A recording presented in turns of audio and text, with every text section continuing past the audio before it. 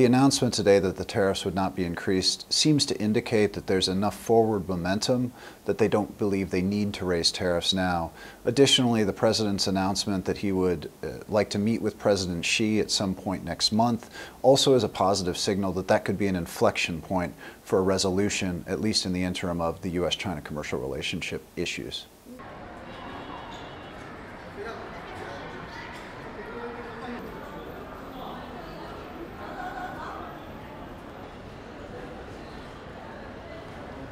State-owned enterprise reform, industrial policy changes are not items that can be changed overnight or would be reasonable to expect to be resolved in 90 days. So by finding a way where the two sides can come to some kind of agreement and then put these more challenging issues into a longer-term negotiating framework should have a very positive impact on the overall relationship.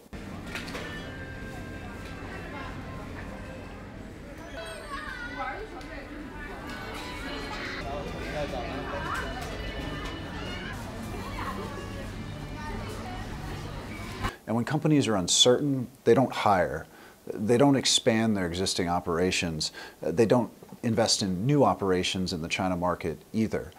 So in a lot of ways, this has just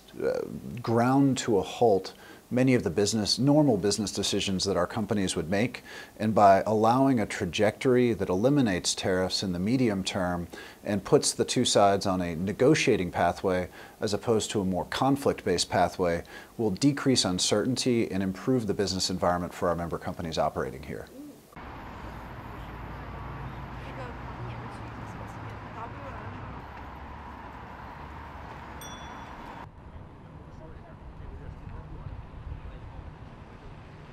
这个事情是一个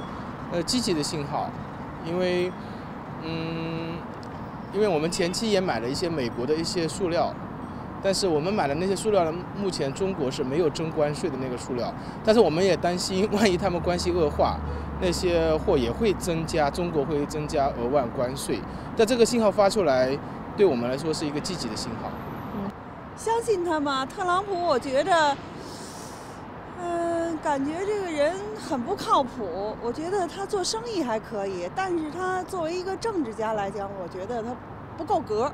始终对抗慢慢的会和解吧，慢慢的，你不可能打起来吧，真的，对吧？贸易战始终是动嘴皮子，说是关税上弄点什么，伤不了筋动不了骨，只要不打仗就行。